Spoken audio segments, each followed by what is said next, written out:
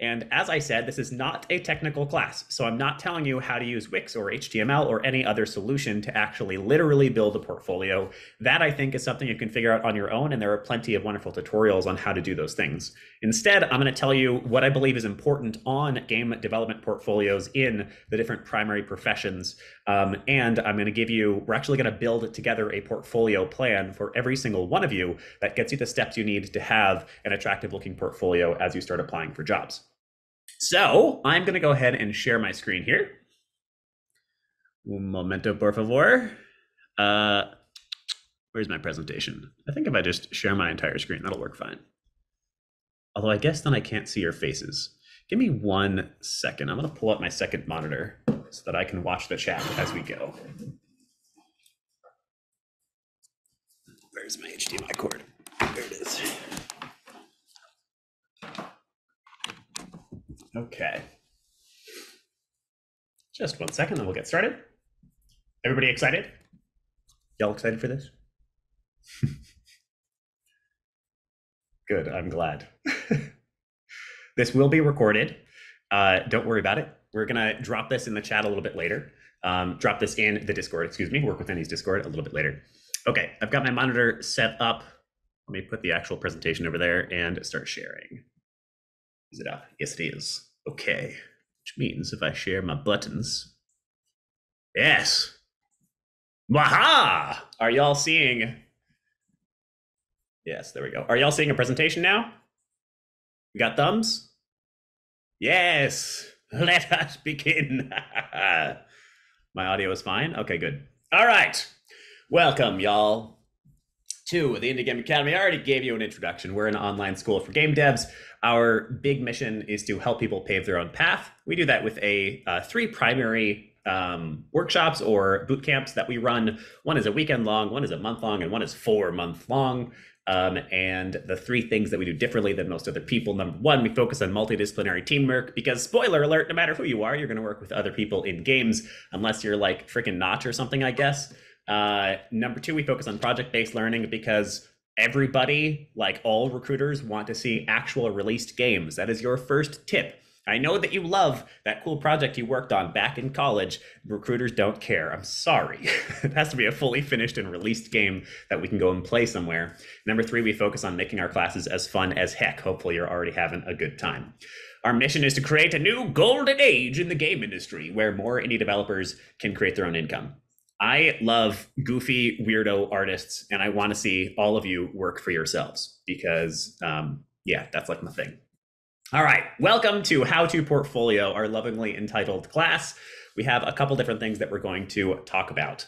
Number 1, I'm going to give you an introduction to what we're actually doing here tonight and some background information, including what the hell happened to the game industry and why it is so shit right now. I'm not gonna hold any punches back.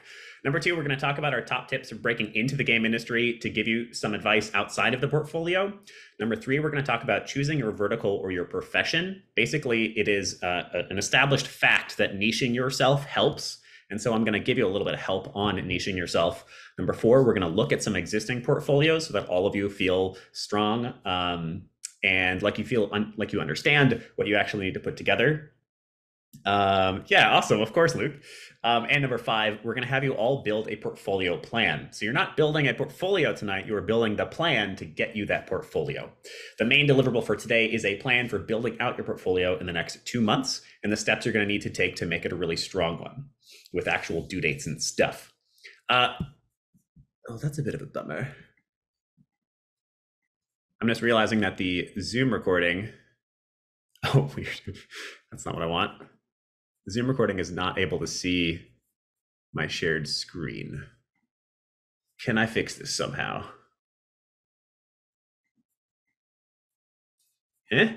Nope. Okay, I'm gonna just have Zoom record the presentation. We won't see all of your beautiful faces, but it's okay. All right. So who am I? I only put this slide up there basically so that you feel like you have some level of trust with me in case you don't know who I am. I'm the headmaster of the Indie Game Academy, founded that about 3 years ago now. Basically, I'm a game developer and designer who's been working in this space professionally for about 10 years, but I've been building games my entire life. I love to make the joke that back in the day, I had this like ultimate life hack where I built board games instead of book reports in elementary school. Literally never had a single teacher turn me down for that. Amazing. If anyone's still doing that, if anyone's still in school doing book reports, try it. And eventually I realized that this is what I wanted to do professionally after I sort of half accidentally sold a game to addictinggames.com. Rest in peace, Flash. We miss you. And that's what got me started realizing that this was an actual profession. So I've been working at games for a long time. Right now I work at Paradox Tectonic, who is a subsidiary of Paradox Interactive, the people who made City Skylines and Stellaris and Crusader Kings and a number of other games. I've worked on quite a few titles. That bottom left there is that game I sold to Addicting Games. You can see it had some high fidelity graphics. It was just beautiful. The bottom middle is the game I'm working on right now. I can't show you much more than that title screen at the current moment. Top left is a game I actually published with my own studio called Tailmore, and some of my other work as well. All right, so I have 3 core agreements that I ask for every time I run a class here at the Indie Game Academy, or here at Work with Indies. We love you, Work with Indies. You're like our favorites. So let's try to abide by these 3 core agreements as much as possible. Number 1, let's keep this space fun. We're learning how to make games. Let's have a fun time doing it.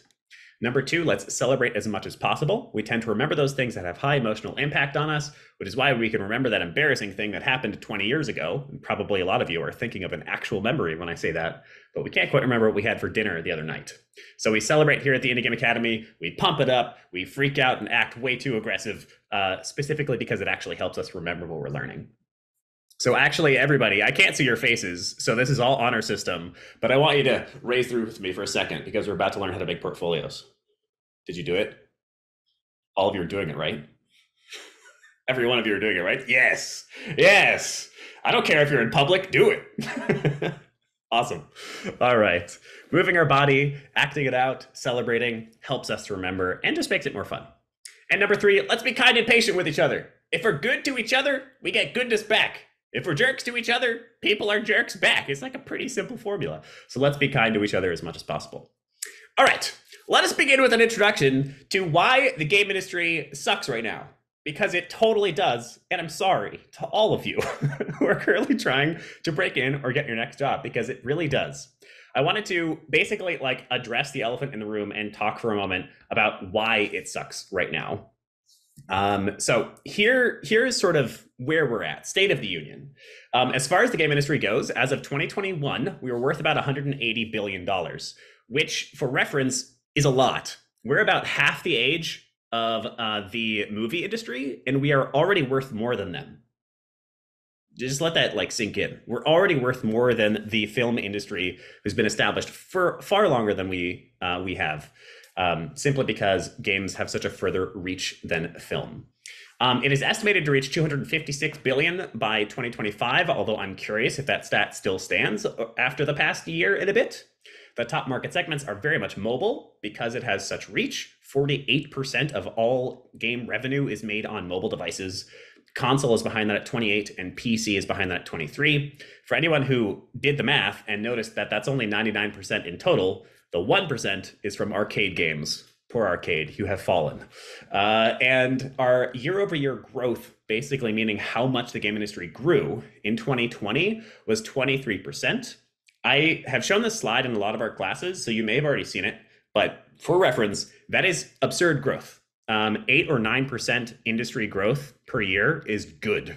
So 23% is crazy, but we paid the price for that, and we are currently still paying the price for that right now. In 2021 and 2022, the growth was only 1.4 and 2.1%. So why does hiring actually suck right now? Why did the growth drop off so suddenly and so aggressively? The fact of the matter is, it was the pandemic. Yes, I know we've been blaming everything on the pandemic for the past couple of years, but it's still screwing us over, I guess. You'll notice this is a chart of how much money is made in games in the US in particular. You'll notice that in 2020 there, it sure does shoot up a lot. Between 2019 and up to 2020, this is a pretty significant growth, right?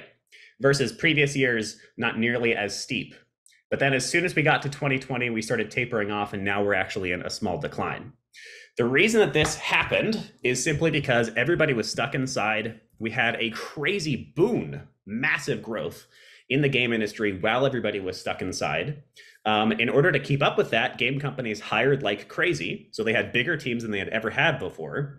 And then Who could have guessed it? Everybody went back outside, and suddenly expenses were way higher than they had ever been, and people were kind of gamed out. They stopped purchasing games nearly as much. So expenses were high, revenue was low, people started slashing, and we're still seeing those layoffs today.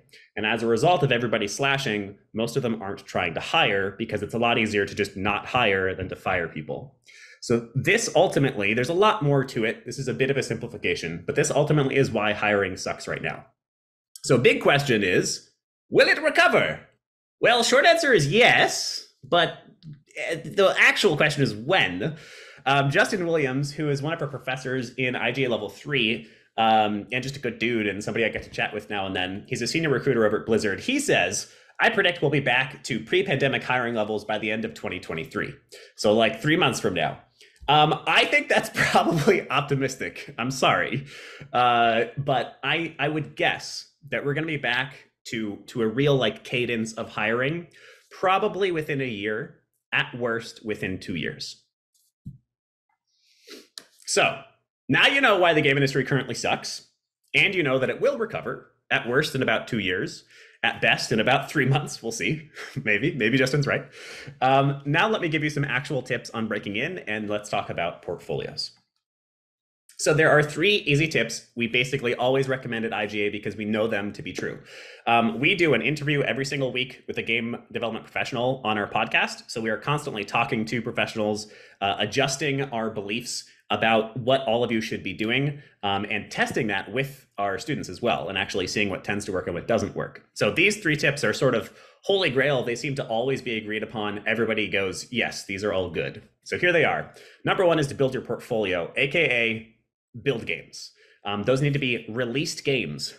I'm sorry. I know all of you have like 10,000 games that you started working on and then didn't finish. I have those too. Those don't count. Sorry. The only games that count are fully finished released titles. That's a bit of an exaggeration because like a really cool tech demo or something like that can matter. But ultimately, we have seen, we have discovered that fully finished, released, playable from start to finish games matter a lot more than anything else. And there's a very simple reason for that. That's because recruiters and hiring managers now know you can actually do it. Now know you can go from start to finish and release a game, and that you know what that process looks like. So build your portfolio, finish and release games. Number 2 is to network like crazy as much as possible. That is, especially right now in the current climate, basically how you're going to get your job. Cold applying essentially doesn't work. I'm so sorry. Still do it. But for the most part, the way you're going to get your job is through networking, knowing somebody who knows somebody. And number 3 is to apply aggressively. There are so many people applying right now. And so if you're going to make it, you got to go hard. Our recommended path for you to break in is as such.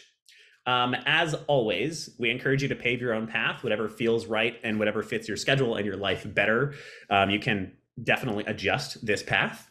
But number 1, make sure you know your tech stack. It's really easy to discover what that is. If somebody doesn't know what a tech stack is, that basically just means the technical tools that are going to be used to build the game. So for the most part, you're going to have a game engine. You're going to use Unity or Unreal, maybe something else, but probably Unity or Unreal. You're going to have some sort of source control. Probably GitHub is the most common, but there's also Perforce and a few other solutions. And you're going to have some kind of ticketing or accountability software, probably Jira, maybe Trello.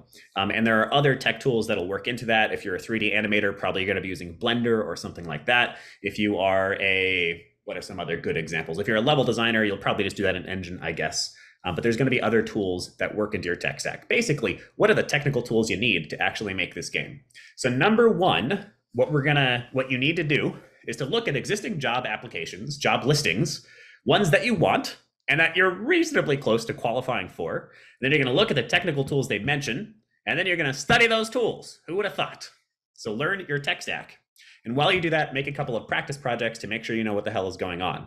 So even if you are not an engineer, GitHub and source control, you're going to use, period. So something I might recommend you do is on your next practice project, upload that sucker to Git and use Git as you work on it.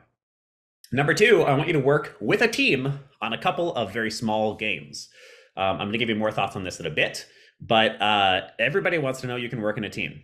If you're getting hired, that means you're about to work on a team. Solo developer is like this whole like mythological, almost like unicorn of a person, and they definitely exist and they definitely happen. There are Stardew Valleys in the world, but the vast majority of video games are highly collaborative.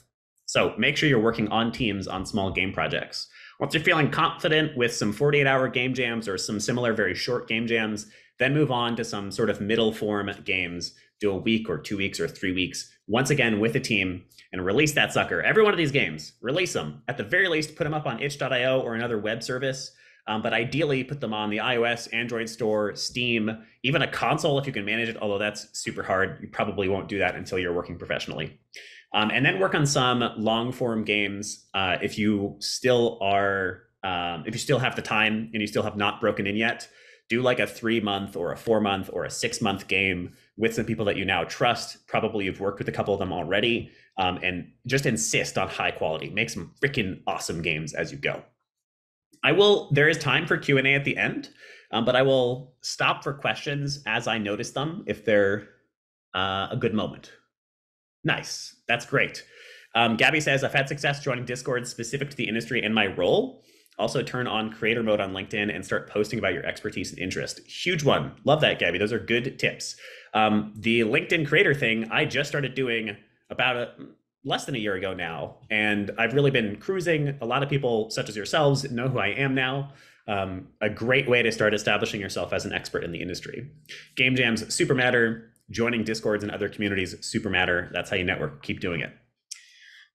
V Raptor says, what's a good way to learn new skills that isn't spending a bunch of money on specific certifications?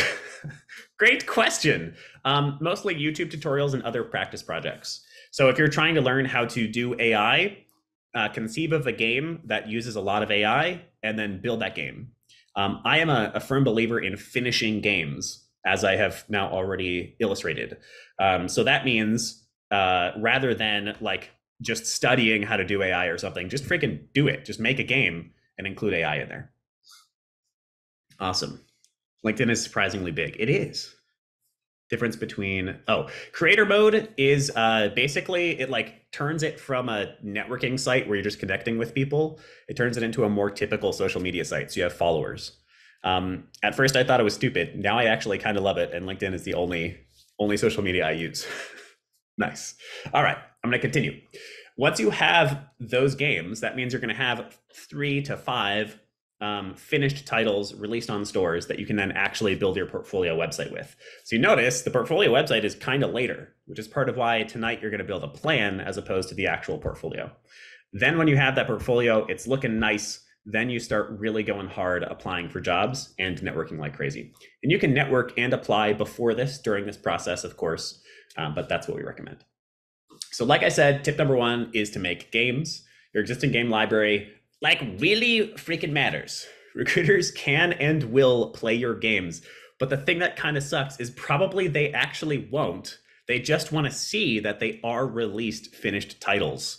So make sure your games are playable, and ideally release them to real storefronts. So iOS, Android, Steam, anywhere else that you can get them, freaking Oculus Store, wherever. Build games that you are proud of. So like a little cute project that you're like, that was okay. Just don't put it on your portfolio. Release games that you're like, this is some of the best I can do, and then put that on a portfolio. And then think of them as showcases. So how can you show a recruiter that you'll do an amazing job at their company? A couple months ago, was it a couple months ago? I don't know, about half a year ago, I was up for an interview at Firaxis, makers of Civilization. Oh my God, I was so excited. I got turned down. Damn. And the main reason they turned me down, they were nice enough to actually give me some feedback, was because I had not worked on enough strategy games. Makes sense. I tend to actually work in edutech, which I don't know, never expected, but that's where I am. So if you want to work at Firaxis or some other game company, when you work on these practice projects, when you build some portfolio games, build games that fit that genre. So if you are looking to work at Call of Duty or something like that, if you want to work on some shooter games, build shooter games. If you want to work on strategy games, build strategy games. If you want to work on deck builders, build deck builders. Makes a lot of sense. It also helps you niche yourself. So if you build a couple deck builders, you might become a real expert in deck building, and probably you're going to be low on the candidate pool if you're applying for a shooter game. But when you apply for a deck builder, suddenly you're at the top of the stack. All right. Number 2 is to network like freaking crazy. This is another stat that I say all the time. Up to 80% of open job positions are filled by somebody who is recommended by existing staff, aka referral. That is so frustrating. And I know it is because I got laid off about 5 or 6 months ago, but this is how it is. 80% of open job positions are filled by referral. So what that ultimately means, for those who don't know who Amir Satvat is like an incredible resource. Look him up on LinkedIn and follow him right now. If somebody wants a little bonus pat on the back, post his profile to the chat for us so we can all go follow him. Amir Satvat. Yes, Bob knows who I'm talking about. Here. That's how you spell it. Somebody go get his link for us. Amir posts a lot of really wonderful stuff, including a giant list of open job positions that you can apply for. Really wonderful dude. Strongly recommend you follow him. He did some research semi-recently where he talked about the odds of getting a cold application, meaning applying for a job where you don't know anybody. The odds of getting that job are less than 0.1%. Less than 0.1%, less than 1 in 1,000. That sucks, but it is how it is. So all of the things that I'm telling you tonight, I tend to be an incredibly optimistic person, but as a result of how the game industry is at this current time, I've decided that I have to be fairly honest with all of you. Don't let this be something that crushes you. Instead, let this be something that strengthens you. Well, shit, only 1 in 1,000 get picked without a referral. I'm gonna go get some damn referrals. So this is why referrals are so important. And there's a lot of different ways that you can approach getting a referral. I'm gonna show you a quick way right now that I didn't realize was like novel until somebody pointed out that they had never heard of this before. So here's your quick tutorial on how to use LinkedIn to get referrals. Let's say we're looking at work with indies because we freaking love work with indies, and we find some cool job. Let's look at the design. You know, we're scrolling down the list. What's a good one we want to look at? Maybe Soup Master. We decide we want Soup Master. We want to work at Soup Master Games. Okay. We copy the name of the studio. Then we head on over to LinkedIn. Then we search for the name of the company, Soup Master Games. All right. Now, instead of, oh, this one might be too small to do this with, because their company isn't even popping up. Let's try a different one. I don't know how popular any of these are necessarily. Let's do Green Sky, I think is a little bit bigger, right? How about this? What's a company that one of you wants to work at? Company you're like really hungry to work at. Green Sky is good? All right, we'll use Green Sky. So we click on the actual job. We get the name.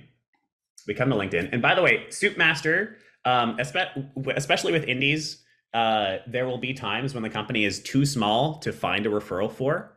And that's a bit sad, but that's just how it's going to be. It looks like this is an example of that.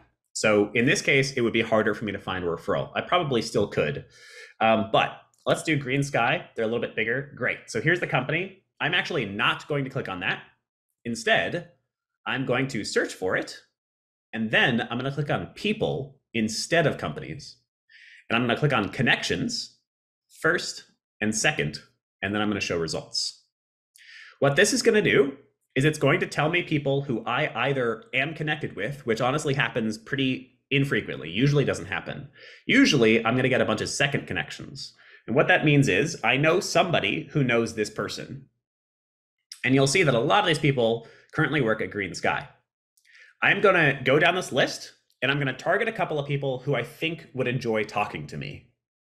So probably I'm not going to reach out to the animator because I'm a game designer and I'm applying to a game design position. Probably I'm not going to reach out to the founder because they're the founder and they've got a bunch of crap going on. Instead, I'm going to find some people who just like look like we would chat and have a good time, especially if their jobs sort of match what I'm doing. So this dude seems kind of cool. Let's click into Johanna. Anytime we click into one of these people, LinkedIn will always list our mutual connections. So these 3 people are connected with Johanna.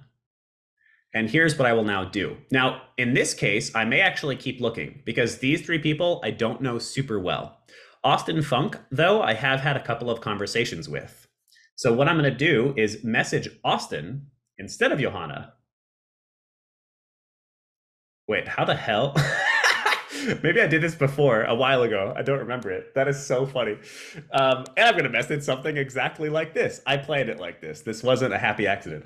I'm going to message, yeah, AI taking over. I'm going to message Austin asking for an introduction to this person who works at the company. So here's Johanna. I'm going to say, hey, Austin, hope you're doing well. I noticed you're connected with Johanna and would love to be introduced. I would add to this. I am currently applying for a role at GreenSky. And then I'm going to send that message. My sort of general rule is that I will do this with 3 people at every job description, at every job listing that I really want. So if I really want this GreenSky, I'm going to message Austin, yes, and I'm going to delete this so I don't accidentally send it. And then I'm going to message a couple of other people who also work there. I did this for my last job. I've done this for every job I've ever gotten. But I got incredibly lucky at my last job, at the current job I work at now. This is Rod Humble. He's the GM at Paradox Tectonic. And I did this exact process. I applied for a contract job there.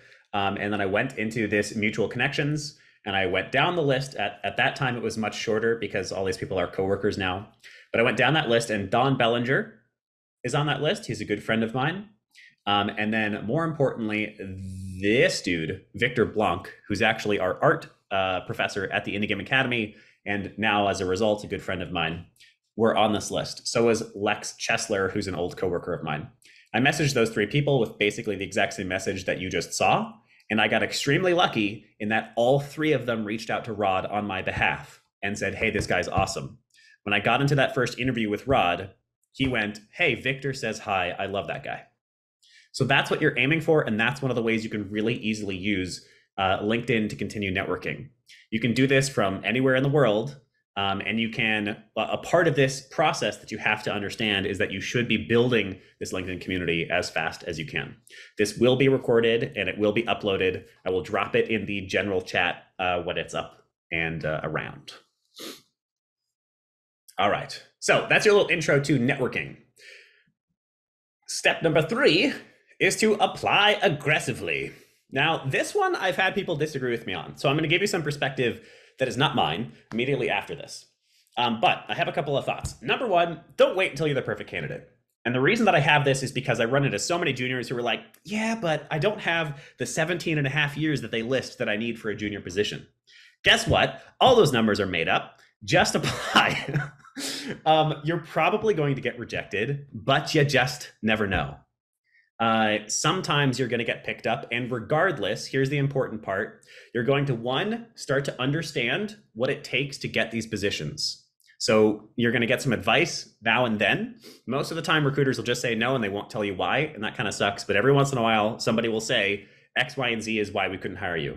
And regardless, when you get that rejection, I want you to say, thank you. Please keep me in mind for future positions. Do you have any thoughts on how I could improve? That's how you respond to every single rejection. Then you might learn what you can do better. And more importantly, you've put yourself in their mind. And I want you to record all of those recruiters who reach back out to you. I want you to write them all down, put them in a list, and reach back out to them once a month and say, hey, do you have any open positions? All right. So apply, don't wait. Apply frequently and consistently. If you can find the positions, you should be applying for 10 to 20 jobs a week. We did a little research in our community, and I don't mean to make this darker and sadder than it already is, but we discovered that it takes about over 50 applications to get 1 interview for a junior level talent right now in the game industry. So if you aren't applying to 10 to 20 a week, even at 10 to 20 a week, that means you're going to get 1 interview per month. So if you aren't applying to 10 to 20 a week, that means you're going to get 1 interview every like 3 months. So make sure you're keeping those numbers high as much as you can. And also cast a wide net. This means that you should be applying for non-game industry jobs. I know, that sucks. But especially if you can find a job with applicable experience that you don't hate, might be the perfect way to ride out this period where we're kind of recovering from the pandemic crash. It's also not unheard of for a recruiter that likes you to pass you on to a different role. This happened to me in my first job interview. I applied for a job at Lumosity. That was my first game industry job. They considered me first for the web development team, and I failed that interview. I got rejected. But the recruiter and I had an awesome conversation. She really liked me. And so she passed me on to the mobile department, and I wound up actually passing that interview.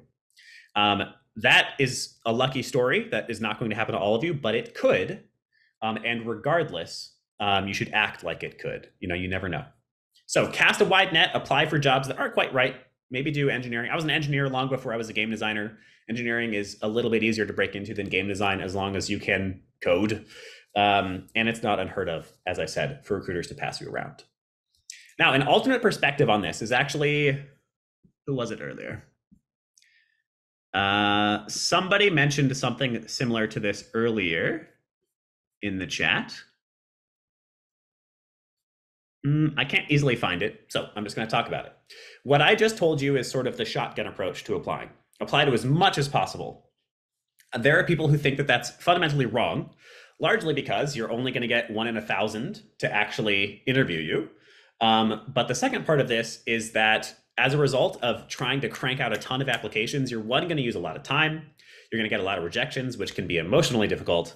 And you're just not spending a lot of time on each application. So to give you an alternate perspective that you can consider and try out for yourself, I've heard from other people that you should instead apply for a very small handful of jobs, and you should put a ton of time into basically networking for that particular job. So if there's an open job at a company that you really like, join their Discord, start chatting with people, give your feedback on the game, respond to the developers, and try to sort of wheedle your way into that particular company. And you can start doing that even if there isn't a job posting there, because you never know if you start to actually build a relationship with those people at that company. You never know when they're going to post something and when they might think of you.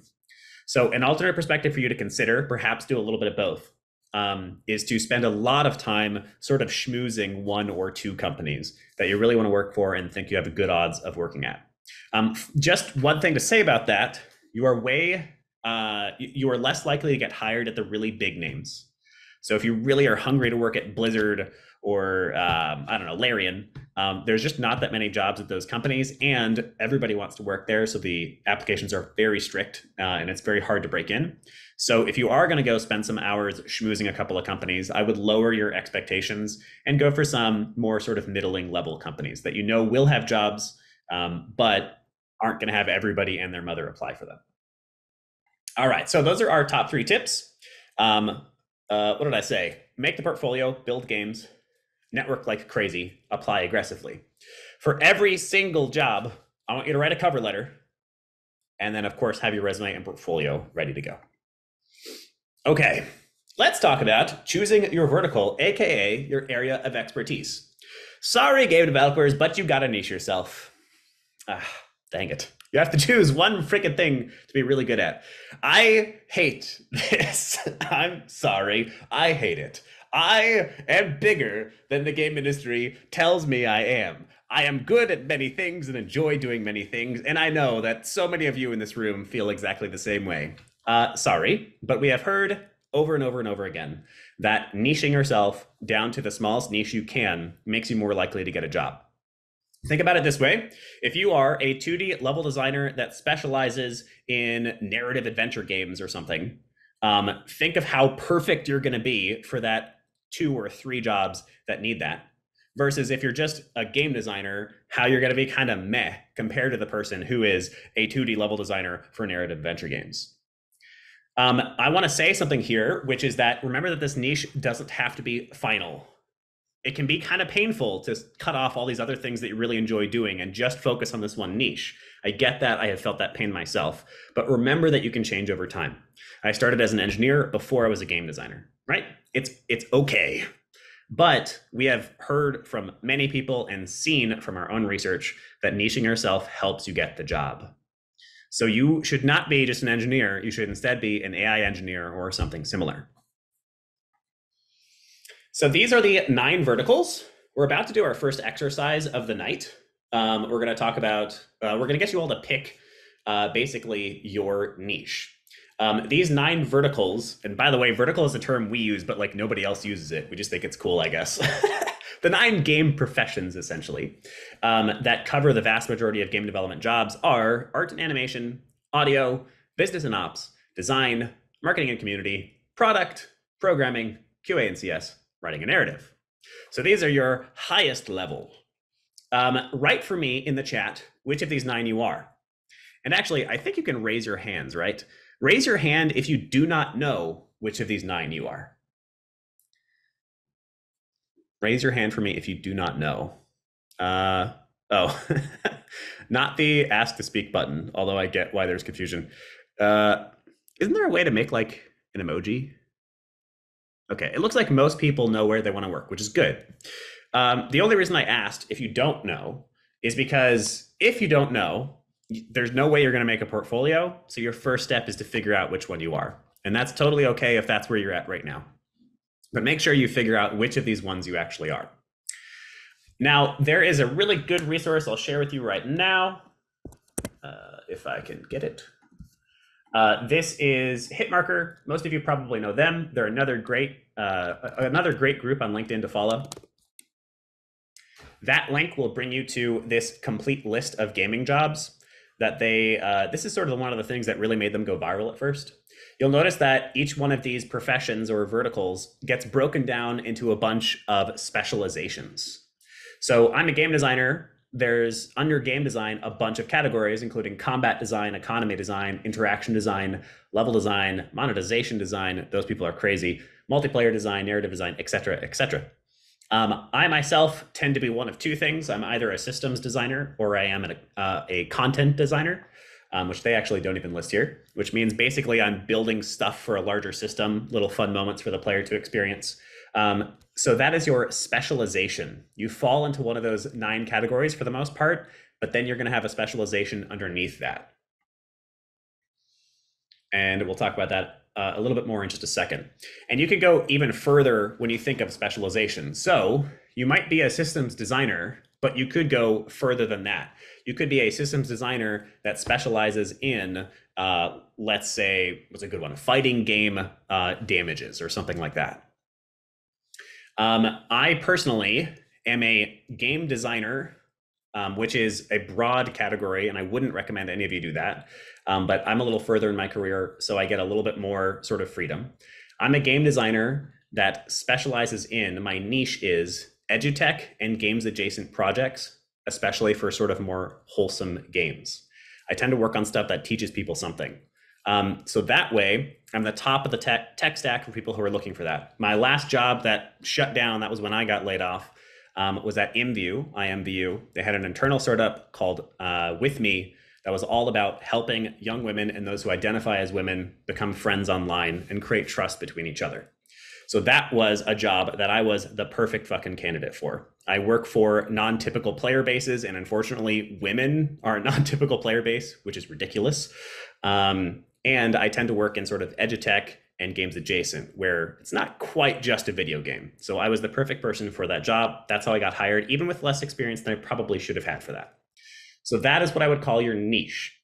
I would like each of you to decide on 3 things. First of all, I want you to start a text document. This is going to be your portfolio plan. If you want, you can just write it down on a piece of paper, or you can open up a Google Doc and write it in there. Or you can open up Microsoft Word or whatever and write it in there, or freaking Photoshop. I don't care. Find yourself somewhere that you can create a portfolio plan. I'm gonna give you like 10 seconds to do this. Go get a piece of paper or open up a text document. Write me out, because for the rest of this talk, you're gonna be adding stuff to this document to help you build a freaking awesome portfolio. Notes open, good. Notepad, save us, yes. Notepad. Save us from this darkness. Indeed. I don't know what that was exactly. InView babes, rise up. Yes. I love that. I kind of miss it. It was such a beautiful concept, you know? But no, they shut it down, as with freaking everything in the past year. All right, so now that you have your piece of paper, this is your portfolio plan. Go ahead and write that at the top of the doc. Portfolio plan. Maybe make it a cute version of that title for yourself. Magical portfolio plan. Portfolio action plan. I don't know. Write it down. All right, now that you've written it down, I want you to write down 3 things. Number one, I want you to write down your profession. That is your highest level thing. So that is generally one of these 9. There may be something different. So either you're going to be an engineer, a designer, a composer, a producer. If nothing else, I shared that link to Hitmarker. You can go check that out. Grab yourself a profession. So that's your high level.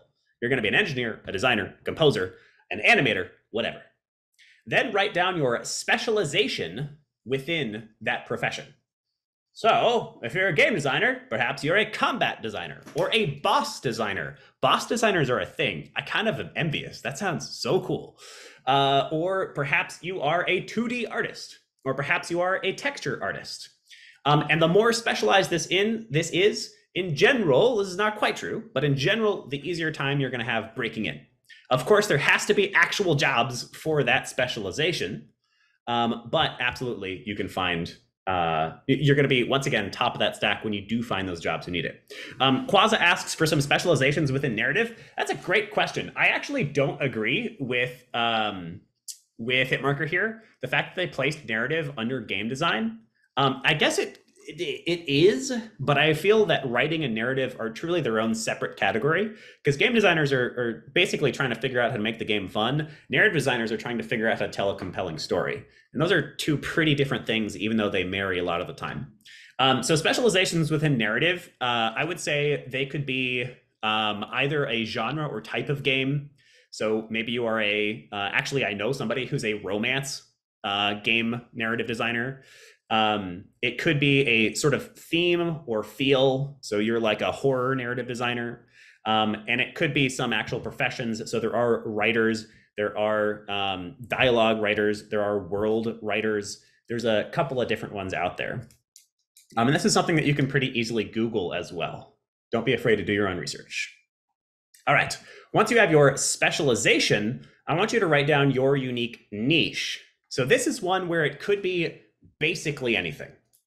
Probably the most common one would be just a genre. So I am an AI engineer that specializes in deck building games. That's probably going to be the most common, but it may also be sort of thematic. I am a boss designer that specializes in hardcore, like dangerous Dark Souls-like games or something like that. Or it could be basically anything else, as long as you feel like you will actually be able to find jobs in that niche. So for instance, like I said, my specialization or my niche is edutech. I tend to work on things that teach people something, and I'm very good at doing that. But it could be like wholesome games or something like that. So that's your first 3 things to write down your portfolio plan. And the reason that I want you to write these down is because when you build your portfolio, I want you to be very clear about what you are.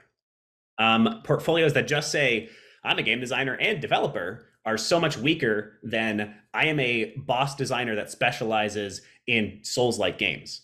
Like that makes it so clear who you are and why you're going to be primo shit for the people trying to hire for that position.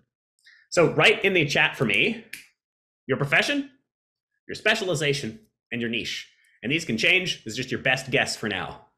Right now, in the chat, write down your profession, specialization, and niche. I see much of you writing it down as well. Engineer, backend, live service, content, middleware. Nice, Chase. Well done. A+. Amazing. Gameplay mechanic designer, specializing in cozy puzzle adventure games. Ooh, that's kind of my shit. I love that. Profession, QA and CS, specializing in AI for real-time strategy games. Awesome. Well done.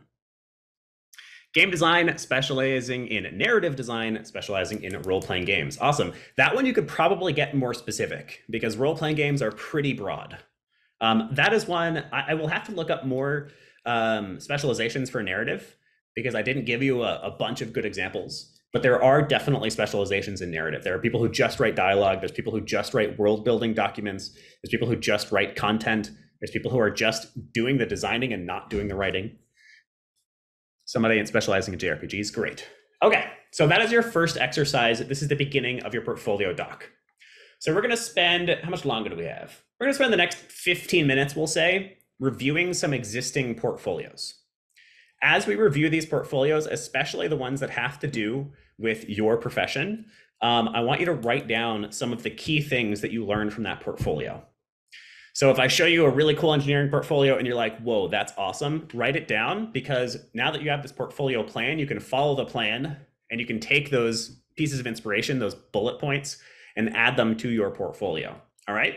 So let's start. I'm actually seeing a good spread here, which is great. I'm going to pull up just a couple of examples from a couple different areas so that we get good examples of different verticals. The first one I'm going to show you is a developer, AKA an engineer.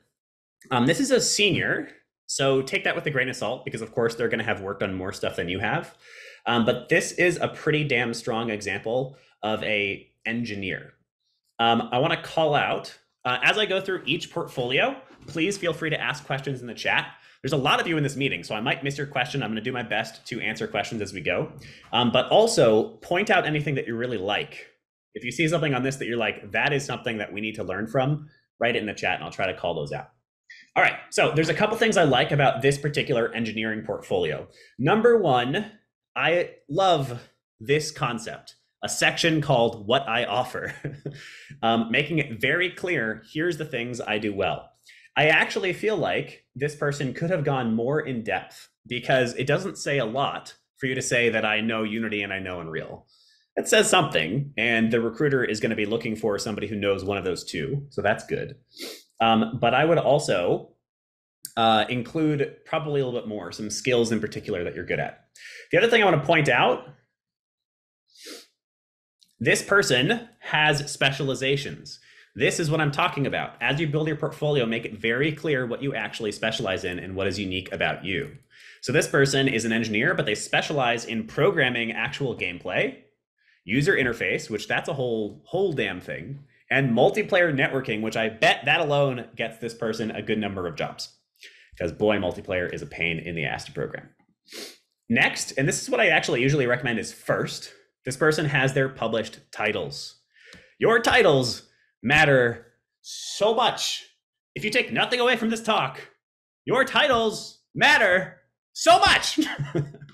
Practice projects, things like that, great, good, not bad. I'm happy you have those practice projects, but ultimately what people care about is your released, finished titles, your shipped games. And ideally, and this isn't going to be true for all of you because you're just getting started, ideally, these should be well-known, well-respected, well-received games. So on this list, many of these are games that we don't know about, but he does have Elder Scrolls Blades, which is a decently well-known game. And regardless, what he's got here is a couple different things. Number one, he has a GIF of the game, a video, and then he has a link to the GitHub. I am not exactly sure how I feel about this, as opposed to what I would normally do, link straight to the playable game, so right to the game, the store page. But it's a decent thing to do, I think, for an engineer in particular. Next, he has some stats, which I think is always good. I am a fan. I'm going to show you a different portfolio that I really like in a second. I'm a fan of having the stats per game, actually. So I would include here, like, designed 15 levels or something like that, right next to Elder Scrolls Blades. But I think this is pretty cool. I don't mind it. Although, like, what does that mean exactly? What does it mean for you to master tech? I don't know. He also has some of his like different roles he fills. I actually don't like this because it makes him feel like more of a generalized person.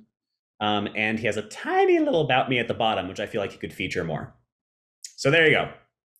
Game jams that end up in Steam considered shipped. Yes! When I say shipped, that means on a store. And that's all I mean. iOS, Android, Steam, Oculus, any store is good. Itch even is good, it's just less good. So Itch is going to be your sort of Eldos.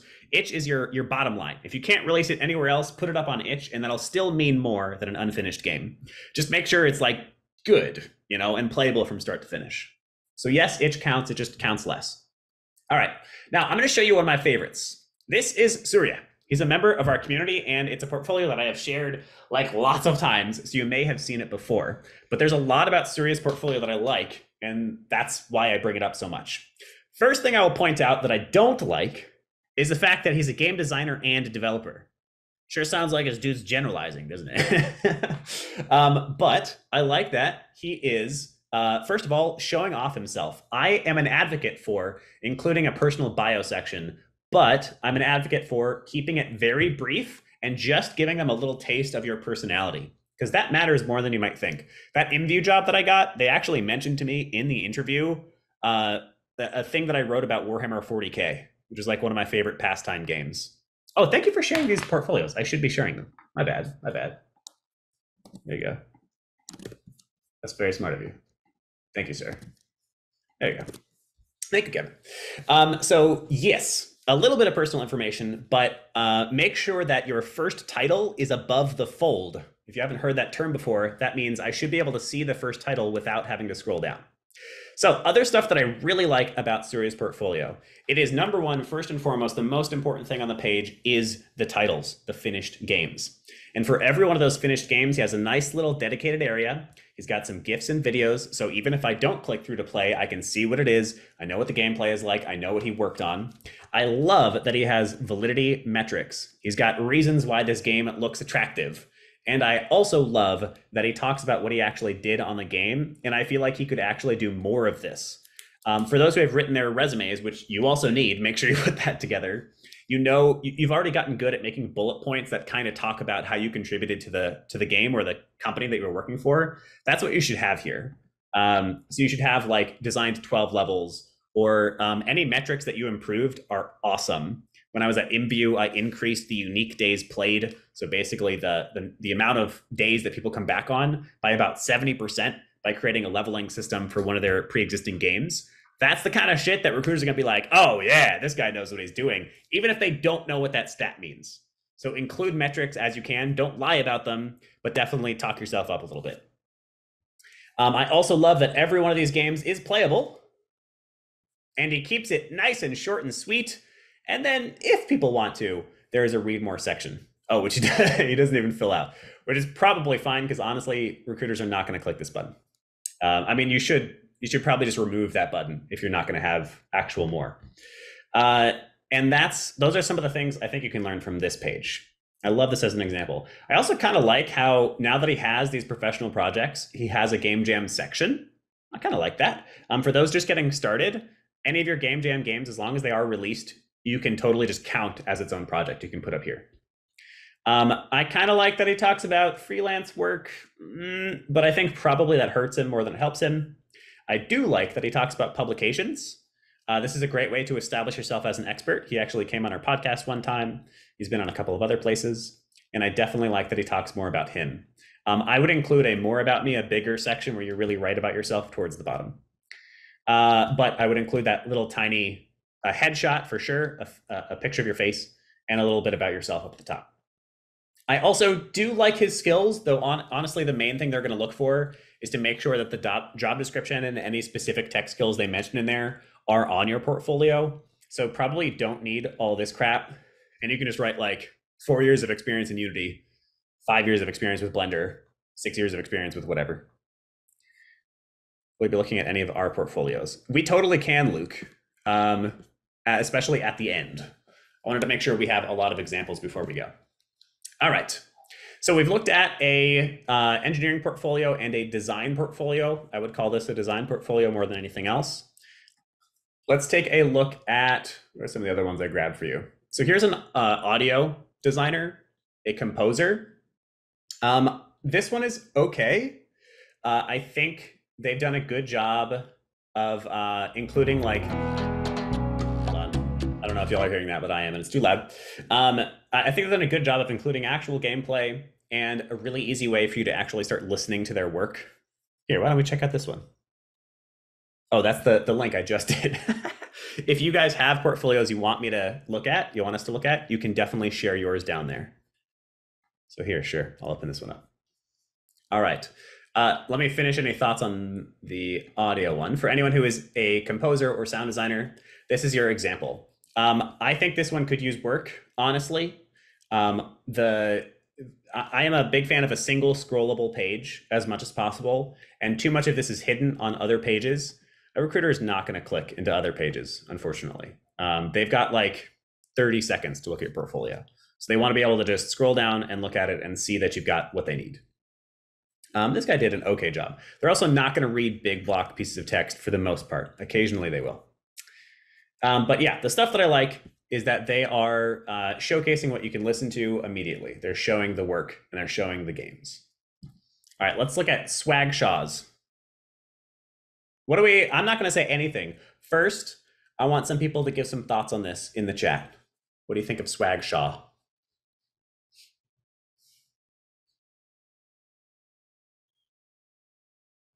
Let's start with what you like. What do you like about Swagshaw's portfolio?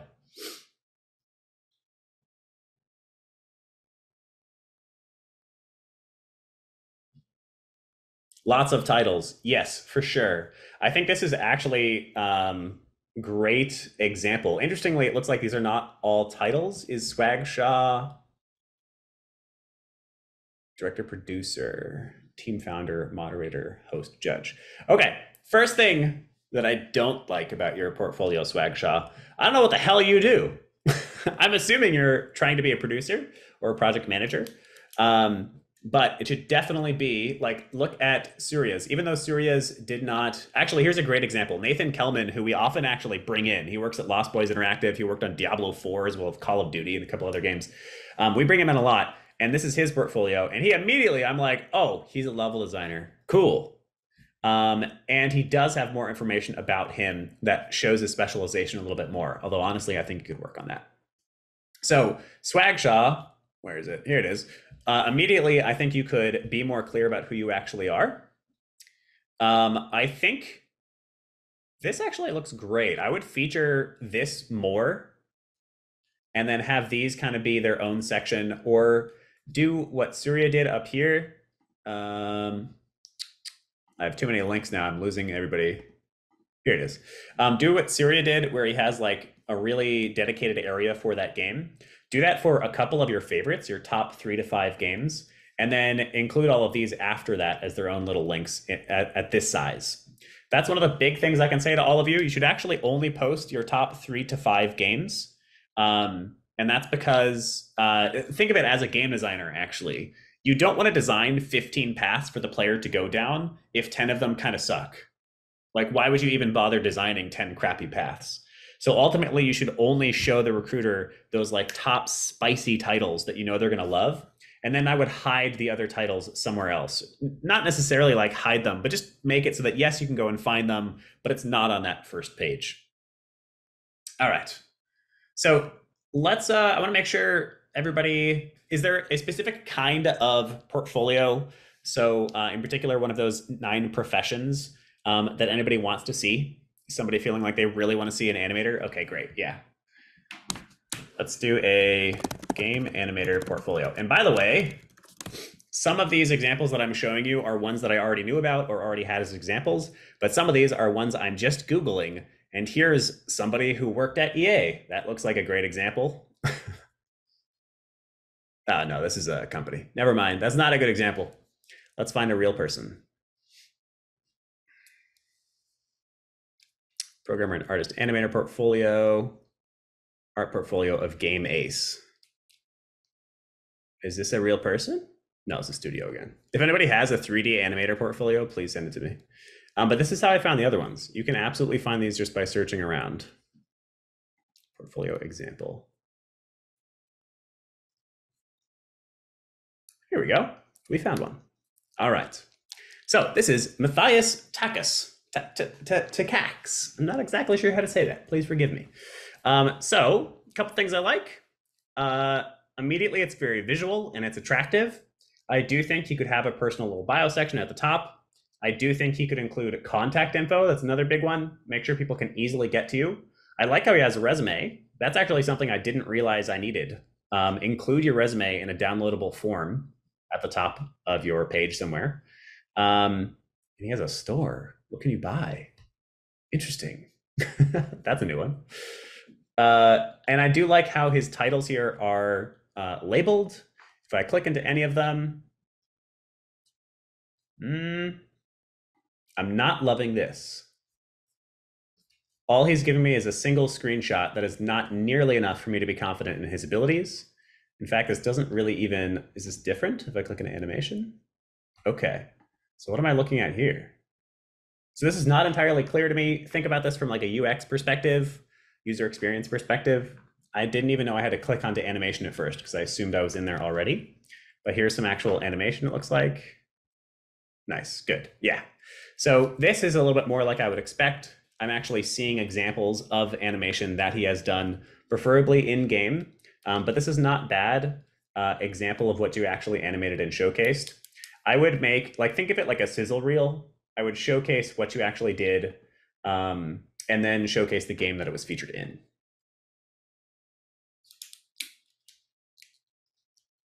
Yeah, orient, definitely. Good point, Kevin. Orient your portfolio towards yourself, not your studio.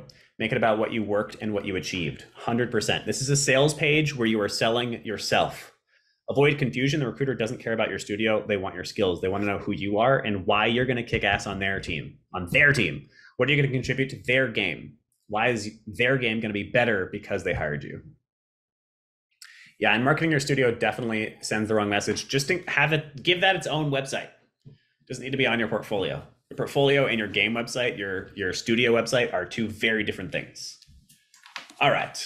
Any other types of portfolios we want to look at before continuing? Let's see. Oh, this is a narrative design portfolio. This is Brendan Gibbons, who seems to have some experience. This is one of the ones that I Googled, but I looked around at him and he seems all right. I feel like he could use a headshot up here along with his intro. And I kind of like how he has different links. Once again, the thing is, recruiters probably aren't going to click these links. They just want to scroll down, know that you've got what it takes, and then move on to the next candidate. Oh, that's interesting. It just links to the same page. I don't know. I'm medium on that. I do like how he is splitting these up, though. It's not a bad idea. And then, like, I think the only way this would make sense is if it's for different kinds of games or something like that. Like virtual reality makes sense to me because the recruiter might be for a virtual reality company. But like commercial games doesn't make sense to me because freaking all these games should be commercial. But I like that he has the games themselves with some information. By the way, talk up the games as well as talking up yourself. You saw in Surya's portfolio that he talked about some of the stats that show that the game is awesome. Definitely do that. On my own portfolio, I worked for Lumasic. That was my first game company. And so I often talk about how they have 200 million users because that makes me sound smart, even though it's kind of luck that I got to work somewhere like that. Let's see what happens when we learn more. This is okay. I want more pictures. I want more GIFs. I think for a narrative designer, it makes sense to have a lot of text. But I think where you're really going to want a lot of text is if it's a writing sample in particular. So if you are like, here is some of the dialogue I wrote. Should we have a picture of ourselves? I think so, yes. Some people disagree with me on that. But I think fundamentally you should. I like how Surya did it here, where it's a really brief little section. It's not taking up too much space, but they get to meet you and know you. There are so many different types of recruiters out there. One of them is going to hire you because of the school you went to, and another one isn't going to care which school you went to.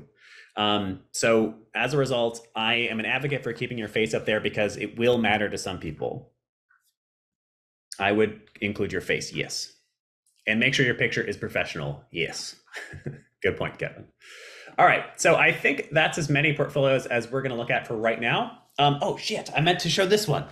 This is Shane Breedveld, who's a producer. So for anyone who wants to work as a producer, a project manager, any other sort of the businessy or management type roles, this is a great example.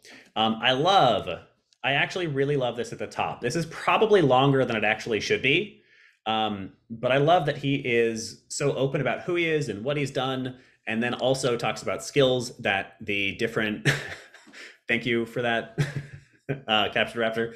I love that he's talking about the specific skills that he has, because if you don't already know, there will be robots that trawl your portfolio to find these words. So if it doesn't find the word Scrum, it might throw you out. So look for those skills that get frequently mentioned on different job postings and then put them on your portfolio. I love that he did something similar to Surya, where he's moving down each project. He's talking about what the game is and some of why it's strong. He's including a link to watch videos of it so the recruiter can know exactly what it is really quickly. Oh, this is interesting. Funnily enough, Alien Removal Division is actually, I'm pretty sure Nathan worked on that, or one of his friends did, maybe. Anyway, that was a portfolio project, I think, of one of Nathan's friends. Funny how small our industry can be sometimes. I love this. This is what I wanted to show you. This is what I think it was Kevin was talking about. This is a pitch. You are pitching yourself to the recruiter. So you should be including exactly what happened and exactly what you did to make that project and game rock. The one thing that I think is a little bit weak about this is we don't have links to play. That's the only thing I think he could add. And he could probably shorten this a bit. This is a bit long for each section. But yes, this is awesome. This is a freaking fantastic portfolio. Here's the link. There you go. All righty. So let's move on in the presentation to get all of you planning out your portfolios. Oh wait, didn't we already do this?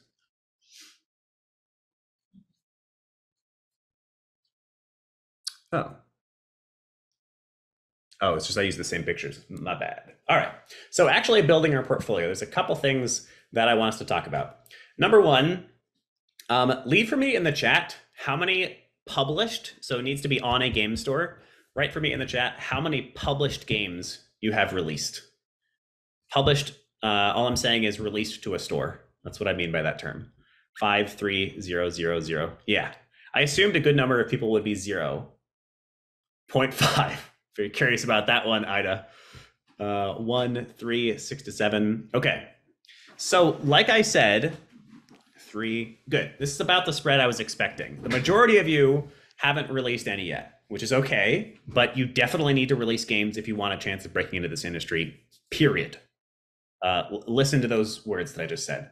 You will not get a job without having released games. You might get super lucky and that might happen to 1 out of 10,000 of you, but for the most part, you have to release games. You have to have published titles to break into this industry. And the reason it's a requirement is because it's so easy for you to do. There's nothing stopping you from gaining experience building games, unlike other industries where you really need special tooling, etc., to gain experience. So, making a portfolio plan. We're about to actually give you a bunch of steps to get those games that you need to build a portfolio. Ultimately, the steps are pretty straightforward. Make the games you need, and then make a portfolio. The tools to actually make the portfolio are pretty straightforward as well. I usually recommend Wix. It's not the most beautiful solution in the world, but it's like stupid straightforward. You just drop crap on the page and it's done. But you can also use pure HTML. You can also use GitHub. You can also use itch.io. Although to be honest, I see many itch.io portfolios and I never feel like they're that attractive. I don't recommend it personally. You can use many other tools, Squarespace, whatever you're most comfortable with. And if you aren't comfortable with anything or you're unsure what to use, Wix is tried and true and easy. My top tips for you, most important things that I think are important for your portfolio. Remember that this is a sales page. Kevin was just saying this himself. This is a sales page selling you. Why are you that primo content, that primo hire for this company? You should be showcasing released games above all else, anything that is actually on a store. Remember to niche yourself and talk about your specialization and your niche. Focus on games in similar genres to where you want to work. So if you want to work on strategy games, release strategy games. Just like a resume, talk about how you contributed to those games. And don't forget to inject a little bit of personality. During that interview where I got to work for InView, they did ask me about Warhammer 40K, and it was hilarious and a lot of fun because I had included that in my About Me section. My hard rules, the ones that you can't disagree with, that I know work. Single scrollable page. Recruiters aren't going to click through your website to try to find the content. As soon as they have to do that, as soon as they have to go looking for the information they need, they're going to leave. They're not going to look at your portfolio anymore. Single scrollable page. Only show off your top 3 to 5 games. Hide the others on a different page. So that way, if somebody does want to go learn more, they can, but they are not forced to. Do not make your portfolio playable. I know it sounds cute. Like you're going to make your portfolio a little video game. Recruiters ain't got time for that shit. They got like 30 seconds per candidate. Just make it a nice, clear, attractive, single-page portfolio. Include a headshot and a brief bio, a professional headshot. Include contact info and your resume. That's one that I didn't realize, but I've had recruiters ask me for my resume because they couldn't find it on my portfolio. So just include that up there. Remember to update it. Include links to play your games, use GIFs and videos as much as possible rather than pictures, and remove projects that aren't applicable or hide them somewhere else. So a lot of people will put on stuff because they don't feel like they have enough games yet. So they'll include like a GDD they wrote or something like that. And you can have those, especially if you really don't have enough content on your portfolio yet, but they're just going to matter so much less. And honestly, when I see a lot of that kind of stuff, it just makes me feel like you probably aren't ready yet. So you can have them, but honestly, I'd probably just hide them under an other projects tab or something like that. All right, whoops. So the 7 key steps that I'm gonna kind of walk you through and have you add to your plan at the end of this talk here in the next couple minutes. Number 1, are you feeling confident in your tech stack? Basically, the technical tools you need for your profession. Once you're feeling confident, or at least like, medium confident, it is not a good idea to put my poetry game onto my engineering portfolio. Got it. It could totally go on there, especially if you don't have enough games yet. But if it is in some way, if it's a top-notch game, it'll still count. If it's like a really nice poetry game, totally still put it on there. If it's like, fine. Yeah, maybe put it in the more games section or something like that. All right, so those technical skills that you see over and over again on different job postings, that's how you find out what skills you need to learn. Make sure you are feeling at least medium confidence in those. So the first thing, you're just going to practice some skills. If you aren't already confident in the Unity or the Unreal game engine, get confident in one of those 2 engines. Have you built 2 to 3 practice projects on your own? So if you haven't yet, follow a tutorial and make Flappy Bird or something. Just something where you're starting to feel a little bit more confident. You're like, all right, yeah, I kind of know how games get made.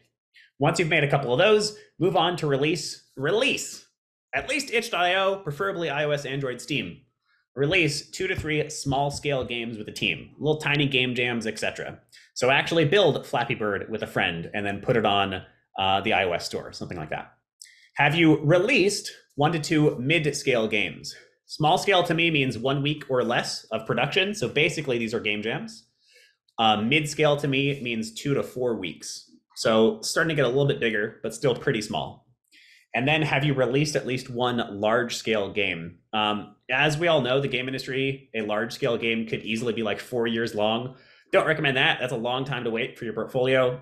But if you build like a 1 month long, or maybe as long as a 4 or 5 month long game, that can mean a lot for your portfolio as well. Make sure all of these games are top quality, primo stuff. And then build a attractive portfolio website targeted at your specific niche. And then go and get feedback from at least 3 professionals in your area of expertise on your portfolio. That can mean a lot. Either way, I can find opportunities on Kickstarter. Affordable opportunities. Do you mean like working for different Kickstarters? That's an interesting question. I'm not sure. All right. So where do we actually make games? What I recommend is game jams. Like, that is just the sole answer because they're awesome. There are game jams all the time, all across the industry. The Global Game Jam and Ludum Dare are 2 of the most respected. So I recommend you join basically every single one of those that you can. But if you go to itch.io/jams, and once again, if people post these links for me, that'd be awesome. So I don't have to stop talking. But here's Ludum Dare. Here's Global Game Jam. And there's itch.io. Thank you, Ferris. There we go. So itch.io especially has a massive, and actually I'll go there right now. Itch.io has a massive list of game jams, and one of the things I like is many of them are very long. So look at this GBA micro jam. Probably not a great idea to release something on the Game Boy Advance, which is what I assume that means. But still, it's a longer game jam. It's a real long one. That's what, a full month? Almost 2 months. Or no, just 1 month. Yeah. But so that's an example of a longer form jam that you could join and find a couple of buddies to join. When you join these jams, I recommend you don't join them unless they have at least like 50 or so people. So that way there's some community, you can kind of network, ask questions, etc. But you can use this page to find so many different jams, and it's basically always full of stuff. All right. So let's actually put together a plan for everybody, and then we'll have a little bit of time for Q&A. So we're going to run through this, and for each one of these sections, I want you to actually write something down in your portfolio plan. So for every one of these sections, you're going to write something in your portfolio plan. First thing I want you to do is right now go and find 3 job listings from actual studios that you want to work for. They might be job listings that you don't qualify yet, so maybe it's like a senior engineer position or something like that. But it's really important to actually do your research. It's something that I find at least a handful of people just skipping. So you might go to Work with Indies. This is a great resource for job postings. You might go to Remote Game Jobs, another great resource. LinkedIn itself has a lot of job postings. Under the job section. Amir Satvat's link. There we go. Nope, I spelled it wrong. There you go. What? Oh, because I'm on jobs. Not jobs, people. There we go. Amir Satvat is like just an amazing dude. And then he manually updates an Excel doc with a bunch of jobs every month. He's an amazing dude. Awesome. Oh, okay. I thought that was the link. Let me find his link. Here we go. So he frequently updates this. Here's the actual link though. But you'll see that this doc, down at the bottom, it's kind of hard to see. But down at the bottom is all the different game categories. So all the different professions. So if I go to game design, looks like he currently has 80 open jobs in game design. 80 work flexible jobs. So if you're a remote worker. And look at that, 500 who require you to go work somewhere else. All right, so I gave you a couple of resources to find a job. So your first step is to find 3 job listings that you want, even if they aren't ones that you have enough experience to apply for yet. Find 3 job listings that you want, and then put those links in your portfolio plan, or at least write down what they are so you can find them later, like if you're writing on paper or something. All right, do that right now. You have like 2 minutes to do that. Find 3 jobs that you can learn from and write them down in your portfolio plan. The reason we do this is to try to figure out what is important for us to learn. So if I went to, let's go look at some on LinkedIn. I'm generally a game designer, like I said. So let's see what game design jobs you might find. Here's a lead game designer at Rascal. Definitely the kind of thing I'd be interested in, or at least assumedly. Project Wayward. PvE action adventure game. Sea of Thieves, Valheim. Not quite what I'm going to be the best candidate for, but it sounds interesting. So I can copy this, put that on my portfolio doc. The reason this is important is because they will always list what you actually need to know. Shifter maintained a PvE game. All right, I better go do a game jam and do a PvE game. Familiarity with Unreal. All right, I better get good at Unreal. Engine implementation capabilities. Whew, okay, I got to work on game engines. That's actually pretty unusual for a game designer. Blueprints. All right, I'm gonna go practice blueprints. They tell you exactly what you need to know. I don't know why this is like mind-blowing to some people, but it is. So find 3 jobs, put them in your portfolio plan. Use that for the next step. Step 2 for your portfolio plan is skill practice. Some of you told me you've already released like 7 games. Absolutely, Ollie, thank you. Some of you have already released, actually for anybody who is leaving early, one of the things that I'm making available just for the next week is career consultations. So if you want to schedule a call with me one-on-one for 30 minutes, you can use that link. All right. None of my teams have ever finished. Alec, if none of your teams have ever finished, that's your fault, buddy. I don't mean to be a jerk. You're so much more likely to get a game done if you take on the responsibility for putting that team together and then keeping that team together and then keeping them on task. I know that you're probably not a producer, but you kind of gotta be the producer to make game jam teams stay together. That is one of the tips I'm going to talk about later, actually in like 2 slides, because it really is true. Anytime I put together a game jam team, I take on the responsibility. How do you judge a programmer's work? You don't need to judge the programmer's work. If it's functional, they did it. If it's not functional, you find another programmer for the next project. You don't need to be a manager. You just need to be like, hey guys, we agreed to meet at this time. Please come. A little bit of project management. All right. So now that you have 3 games that you can look at, I want you to write down the top 3 skills that you feel like you need practice in. So one of the things I actually did for the InView job is a lot of places mentioned, and so did the job application for InView. A lot of places actually mentioned where'd it go? I just had it highlighted. The blueprints, Unreal blueprints. So I made sure to do a bunch of Unreal blueprints before I applied for that job. So from those job applications that you just found, I want you to now write down in your portfolio plan the top 3 skills that you need to practice and put them in there. Blueprints, Unreal Engine, animations, Blender, an actual technical skill or a soft skill. Maybe it's management, maybe it's conflict resolution. I don't know. Write that down in your portfolio plan. What are the top 3 things that you have to work on, your top 3 skills? Info call. Oh, that is the correct link. Those are the calls that we currently have open. So we'll sort of double duty those calls. Thank you, Kevin. 1, how to talk with people. Write down which skills you feel like you need to work on in the chat for me so we can talk about it a little bit. Seaver says, I need to learn how to talk with people. That's a good one. Improving your conversational skills is going to help in interviews and in many other areas. Give me a couple other skills you know you need to work on.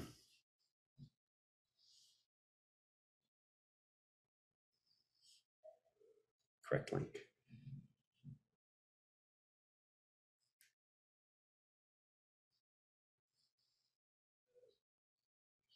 A couple of the other skills you know needs to work on. I knew I needed to work on brevity. There's a good one. Nice. Write that down and find yourself a good tutorial on that skill. Go looking around the internet for a good, promising tutorial for each of those 3 skills and put them in your plan. And then write a due date for each tutorial. Can you do all 3 this week? Maybe, if you really go gung-ho. Maybe you do 1 a week for the next 3 weeks. Spine Pro. All the other stuff. Yes, indeed. Just pick a top 3. That'll move you a lot closer if you just get those top 3 done and start to understand them. And for a lot of these things, once you actually get rolling, it's so much less scary than you think. When I got ready for Unreal Blueprints, I kept hearing Unreal Blueprints from people, and I was like, shit, I have to go learn this thing. If I'm going to be a game designer, I have to learn Unreal Blueprints. And I was kind of scared of it. And then I started doing it, and I was an engineer before this, coding, as I said. And all Unreal Blueprints is visual scripting, which basically means you're just coding, but you're doing it with little blocks. And I almost instantly was almost instantly understood what the hell was going on and didn't need to practice that long. That's not going to be true for all of you because you may not have those applicable skills, but it'll be pretty quick for you to start to pick these up faster than you expect, as long as you actually get started. Is blueprinting easier than coding? Good question. It's very similar to coding, but I wouldn't really say it's easier because it kind of has its own. I mean, it's probably easier. I would say it's probably easier for designers in particular because it is a visual layout instead of a text layout. But they're still kind of comparable, honestly. A little bit of programming. Awesome. C#, Unreal Blueprints. Great. Yes. Good. So you have these written down. If you haven't already, do this for homework after today. So I want us to get us moving. But find yourself a single good-looking tutorial on each of those 3 skills, and then give yourself an actual due date for each of those tutorials, and then hold yourself accountable to that. There we go. I'm loving that, Drian. Thank you. As an audio person, Drian wants to learn Fmod Studio. That's a big one. 2, Unreal, and 3, Unity. What you could totally do, Drian, is probably find some practice projects that already exist, and then apply your audio, especially with Fmod, inside of Unity and then inside of Unreal. So, go grab some little practice project somebody else made and then make it sound awesome. And that could be your portfolio piece, as long as you aren't stealing. All right. Nice. Okay. So your step 3 on your portfolio plan is a solo project. It pays to do a couple of these if you do have the time. I promised you that you could get everything you need to put together a portfolio within 2 months. So if you're going to stick to that 2 months, just do one of these. If you're going to do it as good and confident as you can, do 2 to 3 of these. So this just means finish an entire game, playable from start to finish, on your own, and then upload it to itch.io. So that way it's published. It's probably not going to be your sexiest game of all time, but could be pretty good. And regardless, there's a lot less pressure when you're doing it on your own. So that way you can make some of your mistakes. You can get comfortable with various systems on your own time first. So in your portfolio plan, I want you to find a game jam that you're feeling good about doing in the next month or two and put that in your calendar. That's going to take less than 1 week. So ideally, I actually think you should just do a weekend-long game jam. But even if you're not going to do that, make it less than a week. Make this game take less than a week. Even if you can do these without a game jam, I usually recommend you do it with a game jam because you get some accountability and you meet some people, you get some networking in. But you can do this without a game jam. Just if you are going to do it without a game jam, you're going to need to hold yourself entirely accountable. So write down a very specific date, write down exactly what game you're going to make, and put that in your portfolio plan. All right, so write down in your portfolio plan the one solo project you're going to do and write down a due date for that solo project. It's the next thing to put in there. One solo project that you can do in less than a week that you can finish, start to finish, and release on itch.io. And write it down. If you're aiming to make a full game, plan to release it, scope very small. Yes. There is a tip that I was given a long time ago that anytime you estimate how long something will take you, multiply by 4. And that's probably still not long enough. My dear brother, who taught me a lot of what I know about making games, released a game a couple of years ago called Blitzkeep. It was supposed to be a 6-month project. It took him 4 years. That's often how it goes. So for a 1-week game, this thing's got to be like Flappy Bird, or maybe like a match 3 game, or a little puzzle thing. It needs to be teeny, teeny, tiny. That is its own skill, and that is one of the reasons that we recommend doing slightly bigger games one after the other. So start tiny, get a little bit bigger, a little bit bigger, a little bit bigger, because inevitably these are going to take longer than you think, but then you'll get better at estimating how long stuff will take you and at keeping yourself accountable to that small scope. All right, so write down one game you're going to make on your own, when it's due, and make sure you release it once it's done. Step 4, the next thing you're going to put in your portfolio plan is a small-scale team project. A small-scale team project. So basically the same thing that you just wrote down, but something that you can build with a team. This should once again be a game that is small enough that you can finish in less than a week. So once again, game jams are your friend here. If you do a Ludum Dare, it's going to take you 48 hours to 72 hours, just 2 to 3 days to finish a game. Many of the jams on itch.io are also 48 hours. Find some teammates to do this with. Hey, look, 93 people who might build a game with you right now. Ask around.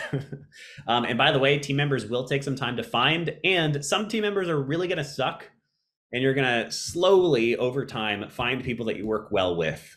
And that's okay. It's another reason to do the stepped version of these of the scope of your game. If you start with a small game and your programmer sucks and they disappear, it's less of a big deal than if that happened on a big game, right?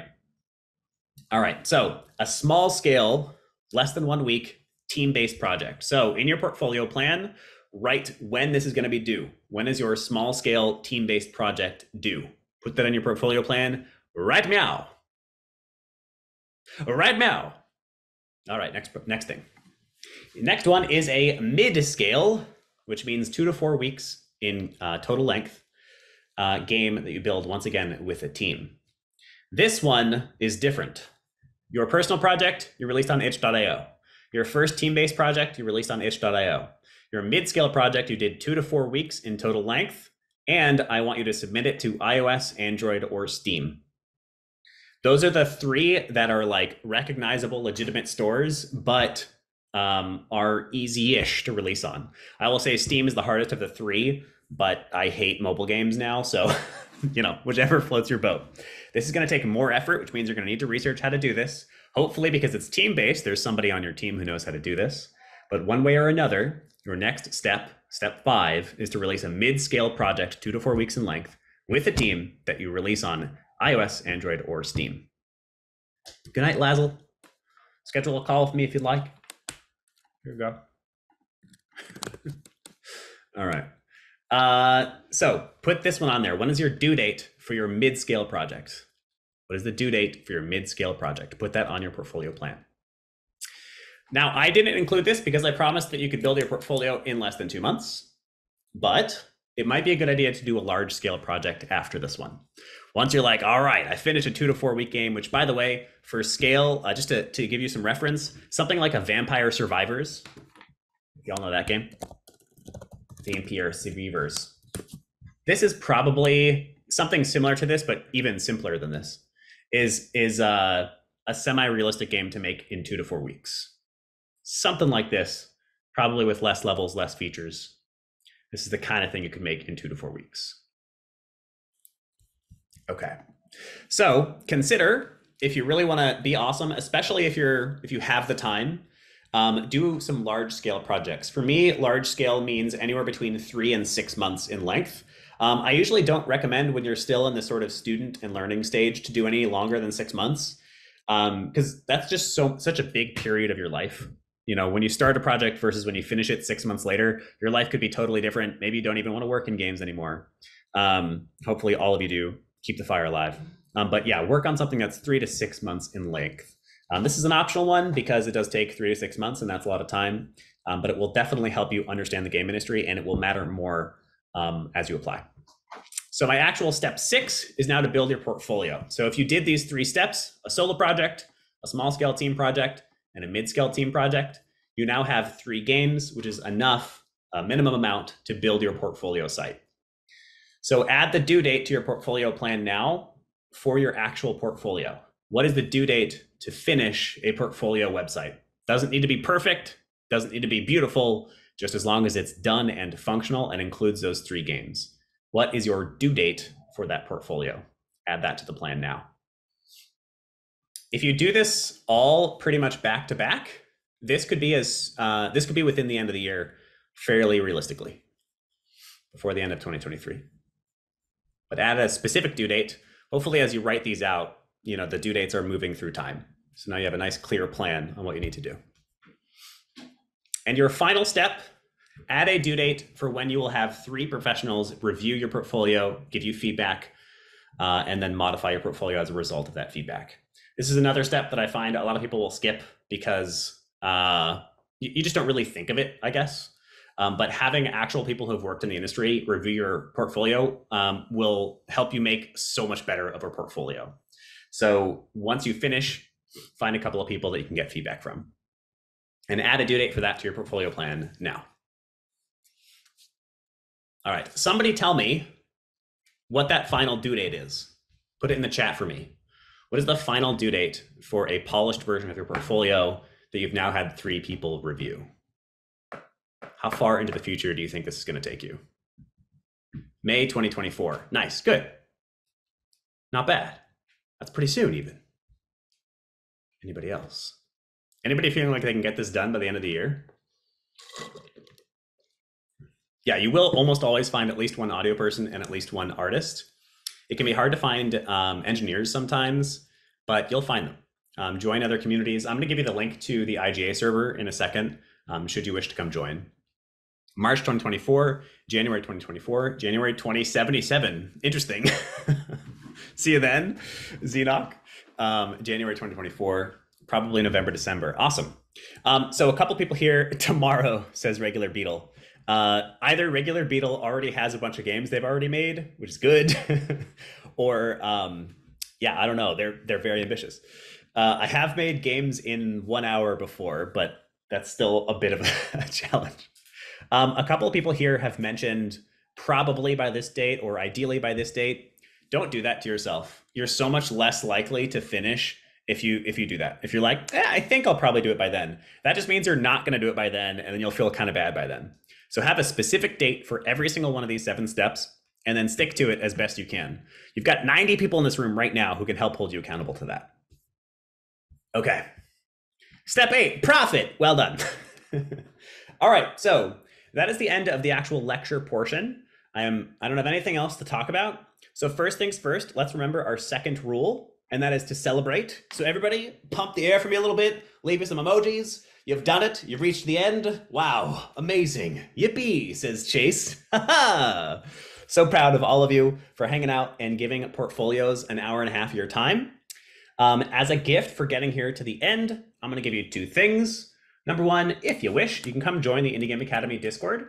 We are focused on helping people pave their own path. So that is one potential place for you to find other people to work with.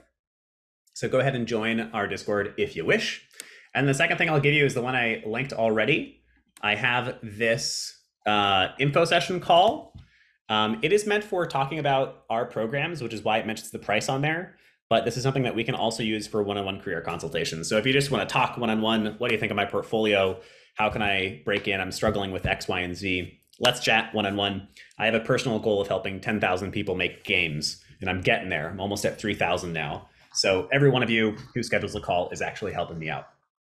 Okay, let's cool down.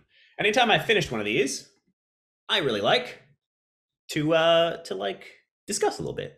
So, what is one of your favorite lessons from today? Absolutely, stunts nerd. Heck yeah. Thank you. I do my best. What is one of your favorite lessons from today? Leave it in the chat for me. One of your favorite takeaways. You may also ask questions. Yes, this is kind of Q&A time. What is one of your favorite lessons or takeaways from today? Finished projects greater than anything else. Yes, titles, released titles. You'll notice when you submit a talk to GDC, it doesn't say anything else under the speaker section except titles. They want to know what you actually released. The LinkedIn referral, awesome. Yeah, that is once again something I didn't realize was like valuable information, but finding those connections can really help on LinkedIn.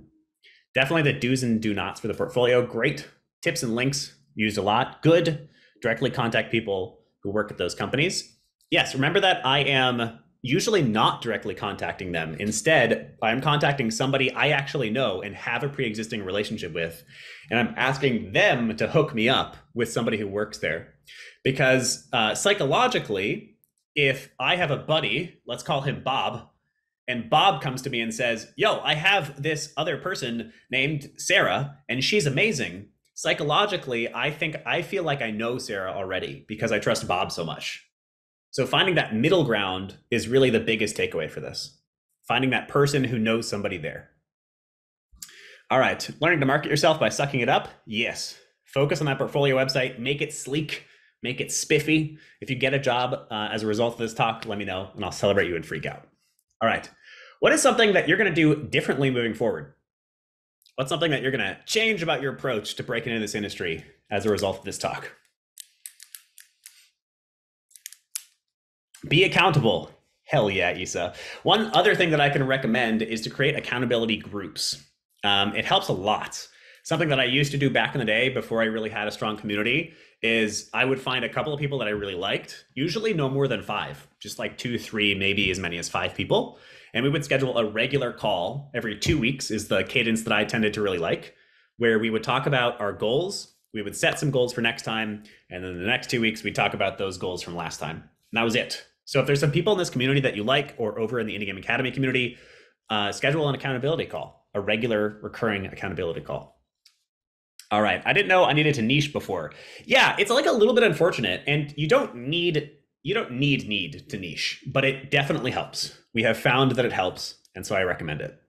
More programming to make my own games rather than just 3D renders. Yes, fully finished games matter more than anything else. Jess doesn't have a portfolio, which is just a shame. I'm ashamed of you, Jess. Just kidding. Jess is our community manager over at the Indie Game Academy Discord. If you like the Discord, it's her fault. So compliment her and tell her she's great, because she is. She actually is also a national champion at freaking Big Buck Hunter. I don't know how or why, but she is. All right. Anything else you might do differently moving forward? Still got to learn how to balance 2 jobs. Yeah, it's so much. I work a full-time job and then I also run IGA, and man, it can be absolutely exhausting, and I get that. However you can, though, find that time to fit this into your life. If you're really serious about breaking in, it's just what it takes. All right, so it is now Q&A time. Who has questions? I'm going to hang out for probably the next 10 or so minutes to answer some questions. I'll be here until 9, so for anyone who wants to hang out and listen to questions, I'll be here for the next 20 minutes. What questions do we have about portfolios? Can you review my portfolio? Sure. All right, Luke, let's do it. Yeah, you can also, I guess, share your portfolio. If you have questions, I'll also answer questions. I think I'll just drop the recording just in the general chat, and I'll ping IGA people again. So you can get the IGA role. Jess, how do they get the IGA role? We've become partners with with Work with Indies because we just love y'all and we love teaching classes to y'all. So there's actually an IGA role inside of your community. I don't know how to actually get it. Jess, if you could tell us, that'd be great. But if you get that link, I'll ping that link when it happens. All right, Luke Pearson, portfolio review. I'm going to answer some questions as well as we go. So, first of all, this actually looks pretty good. I think this is decent. I like that you have Technical Designer right here across the top of the screen. I would include contact info. Looks like you have some of it down at the bottom here, but I would include it up here as well. It's pretty typical for it to be towards the top. I would also have a headshot. Like I said, I tend to really like that, and a very, very brief bio that sort of talks about you. At the bottom as well, I like to include an About Me section that tells more about you and make it non-work related. Just talk about you and some of your cares and what you love. I feel like I really love the layout, but I do feel like these could be animated if possible, so I can see shit actually happening on the screen. Where does this bring me?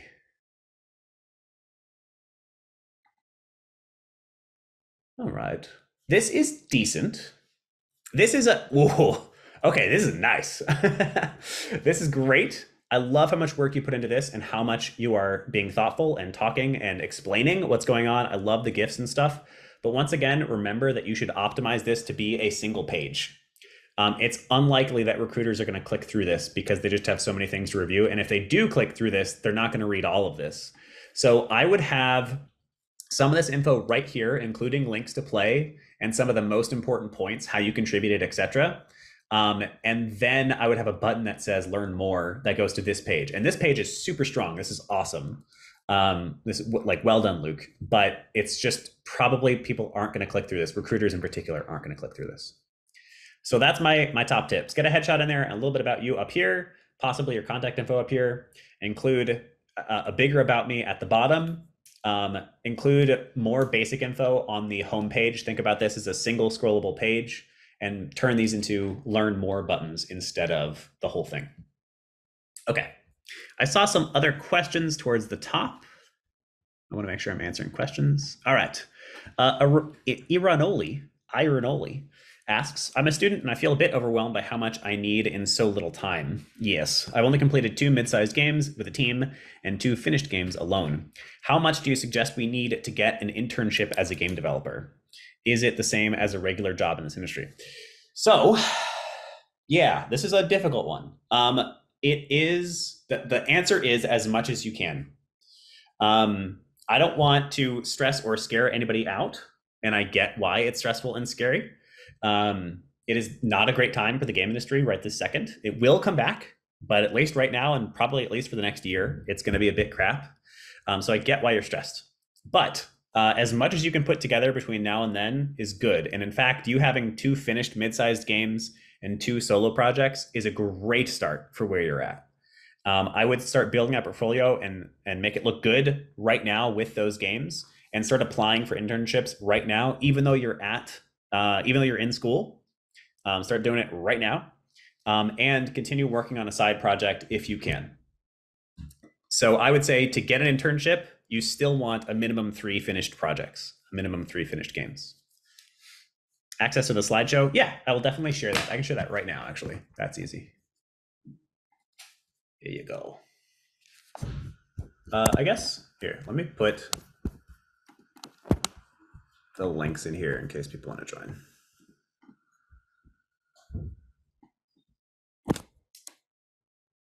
All right.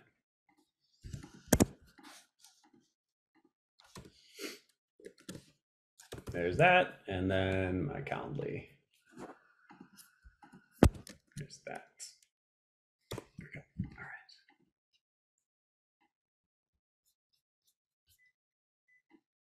right. Okay. And then here's the link. I'll put that in the chat. Where the hell's the chat? I've lost the event. Here we go.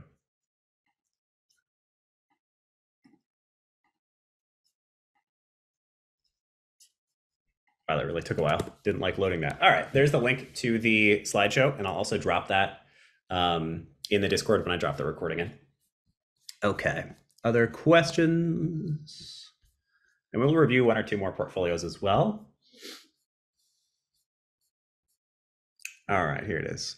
What kind of small games are impressive? That's a really good question. I don't think there is a particular small game that's going to be impressive.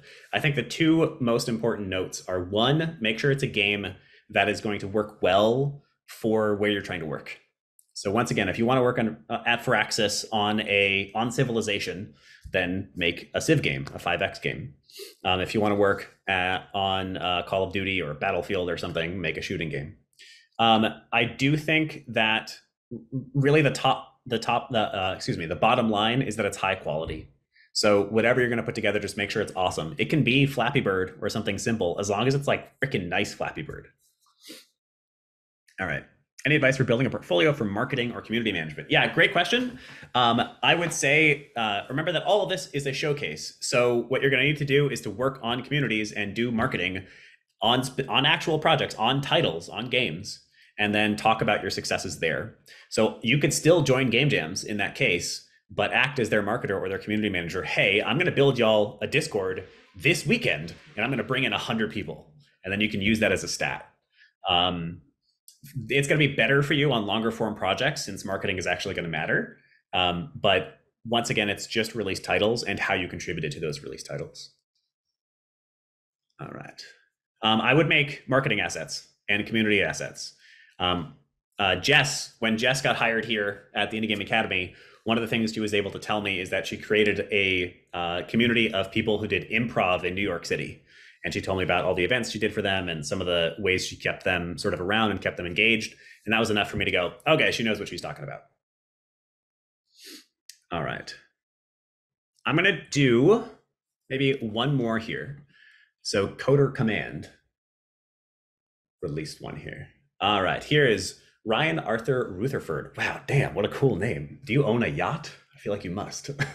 Software developer and Unreal Engine 5 C++ programmer based in the UK. This feels a little long. It's a very small note, but that's like a bit of a tongue twister that a recruiter might not immediately pick up. This is very mean. And once again, I tend to be an extremely positive person, but like act like the recruiters are dumb. They're not, but they're going to be scanning very quickly and just trying to move through quickly. So you really want to like make it nice and snappy and clear and obvious. About me, I like this. I like that you talk about your experience level. You're using actual metrics. I like that you're bringing up different things you've worked on. Definitely like the programming languages that you know. Netcode for multiplayer, that's great. I'm seeing some specialization here, which is great. All games and projects. This is pretty good. Yeah, this is interesting. So you're spending a lot of website space to do an about me, and this is not bad. But then the actual website space where you're talking about the games is so small, and that's partly because of this different design mindset that I've been advocating for. Like once again, this is a lot of really great information, similar to Luke's, and this is good. I like this, but probably this should be a learn more button. And you should instead include some of the most important points just on the home page. You really want it to be a scrollable page. You want the recruiter to be able to go, whoop, oh, that looks cool. Great, he knows what he's doing. So those are my main notes. I like this a lot too. The recruiter's not going to care about this, but the bots might. There are bots that will look at your portfolio and they might go looking for Visual Studio Code or whatever. So I think biggest note here is you might shorten this a bit. I like this, I think, but it takes up a bit of space. And the games are beneath the fold, remember? And then I would just devote more of your homepage to the games themselves. That's the biggest note. All right, I'm gonna do Power Hour, 1 minute per page. Here we go. See if I can get through just everybody's. All right, this is, who's that? You Sack of Wine, amazing. I don't know your name. Oh, it's over here. Yeah, that's all right, that's fine. Nice. 3D environment artist and storyteller. Nice. Okay. Storyteller, I get why you put that there because it makes us feel good. I, as a recruiter, have no idea what that means. Are you narrative? I don't know. So I might make that more clear. Oh, fuck yeah. Nausicaa, Valley of the Wind. Absolutely. Oh my, that looks so good. Oh, yes. I love this actually. Because if somebody has a fandom for Nausicaa, they're going to care about this. All right. Same thing as what I've been saying to other people. I think you could devote a little bit more page space to each of these games individually. We've seen some professional examples that don't do that. So for instance, Nathan's here, he worked on Diablo 4. He's got plenty of experience and his portfolio, frankly, is kind of ugly. I would think this is a bad portfolio, but hey, he got hired. So remember, I'm only one person. I can be wrong. But at least from my experience, I feel like these could just have more about them here, and then I can click to learn more to get into the page. All right, this is pretty decent though. I definitely feel like you know what you're doing, which is the most important thing. All right, who's next? Socket. Socket is also, oh, this is an ArtStation. That's why. Great. Socket is a concept artist / illustrator. You could probably niche yourself even a little bit more, Alex. You could talk about the kinds of things you like to work on. It's clear you have a pretty particular style. So you could say 2D concept artist that specializes in, let's say, like avant-garde, bizarre character styles or something like that. Definitely like, oh yeah, I love this. I love that you are talking about some of your decisions. People want to know that you are actually thinking through your decisions and not just doing whatever. So I love that you were actually giving info in that one. I feel like you could give more context in general. So tell me more about the decisions that are made here. Oh yeah, this is super strong. Love this. This is, by the way, ArtStation is particular, but this, by the way, is part of the reason I talk about just having your top 3 to 5 games. Because if I clicked into, what was that other one I did? If I clicked into this, I would kind of know you're good at sketching, but if I clicked into this, I actually know that I can trust you and that you have some ability. This is what you want people to click on. So somehow making this more enticing and making it so that people are going to click on this first is going to help you out. All right, what do we got next? Jahim. Jahim also on ArtStation, 3D environmental artist. I want to see more work. This is not quite enough yet. I want to see some of it used in game. So if there are any released games that you've worked on, I want to see them in there. This one is pretty strong, but I can definitely tell that you're still getting your feet underneath you. So I would love to see more work, especially work from games that are actually released. But this is a good start, good solid start. I can tell that you can model stuff. All right. Any others? Knight.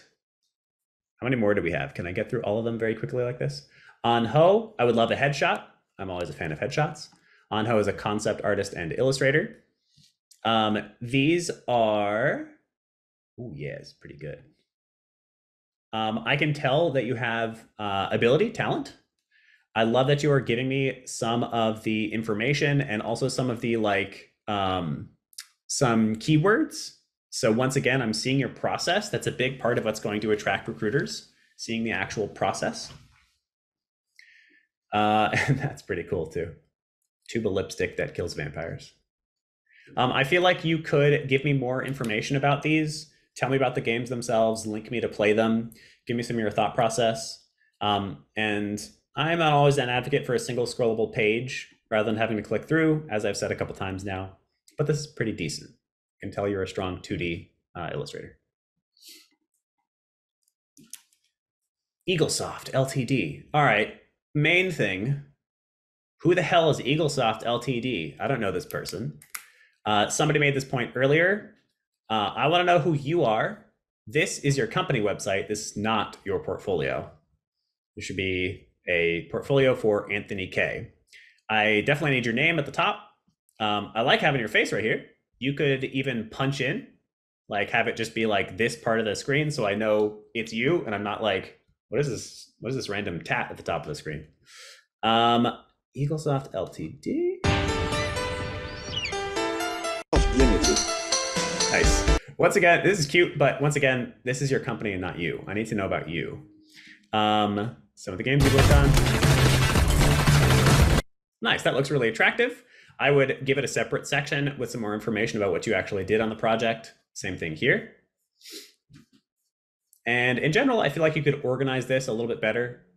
There's like a lot here, but it's almost like too much. The 3 to 5 game concept again, maybe I would hide this on some of the other pages like a more section, or you could put all your cool stuff, all your retro stuff under the retro tab, but not have it on the home page. This definitely feels like more of a company website and less of a personal website. I would just have a separate site. Keep this one and then make a separate portfolio website. All right, what else we got? Rosios. Nice. All right. Mikai. I am a fan of also actual headshots. I know that ArtStation is a bit special. Somebody who's an actual animator might say something different than me on this one.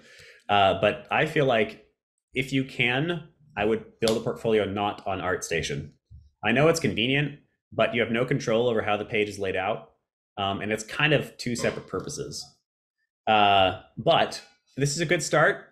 I can tell that you are that you're still practicing. This one looks a heck of a lot better than this one. And that's one of the reasons to have a separate website that is not ArtStation, because then you can just show off those best one, and maybe ArtStation is for everything. But how do I get back to the home page? I don't even know. I don't use ArtStation enough. There we go. But this is a decent start. I would say, once again, I want to see some actual games that you've worked on. That's a big one for sure. All right, we are at 8:57, which means I'm going to stop there. Oh man, we've got two more. Okay, I'm going to power through. Here we go. So we've got Grandma Green, Rachel Yu. This is an example of something that could have been on ArtStation, but instead is their own separate website, which is good. I think that's good. This is interesting. Oh, okay, cute. Yeah, so I think I think we can learn from Rachel here. I kind of like that they have links to all of these projects over here. So this is kind of like our more section. This is where we can learn more about some of their various works. I do think that if this is a game portfolio for getting game companies, you got to make sure that the actual released games are the ones that you have here on the home page, which they might be. I'm not exactly sure. It looks like they are. I would, as I've said a couple of times, think of this as a single scrollable page instead of something I have to click through. So I would include some info about each of these and then allow them to click through. The info you have looks pretty good. This banner, that's like spicy. I like that. It looks great. I'm going after them. Nice. Actual game trailer is great. You could definitely include more about what you actually did. You could have some sketches, show some of your process. Tell me a little bit about how you actually contributed and your thought process. Pretty solid though. Well done. I could also see more games being on there. This is now Alec Webb, 2D artist and animator. Nice. Alec, I can tell that you've been doing this for a long time and you have a lot of experience. That's great. Once again, I don't know. I might be wrong about this because I am not an animator and I often am not the person hiring animators. But I once again feel like ArtStation is just not the best for an actual portfolio because I don't know what games you've worked on. And so I don't know if you've been through the project. I can clearly tell that you're a strong animator, but like I'm going to want somebody who can work in Unity or Unreal and can contribute to actual animations in game and stuff like that. So I might build a different portfolio than this and maybe link to this for sort of more stuff. Regardless, I can clearly tell that you're a very strong animator and that you have a very distinctive style, very strong distinctive style. If it was the kind of style that would fit my game, you'd be top of my stack for who to hire. I like that you're showcasing some of your other abilities. So you are showing that you have some depth, but it's also clear that you have niched yourself and that you have this particular style that you're really awesome at. All right, is this the last one? This is the last one. Perfect. I need an award for this.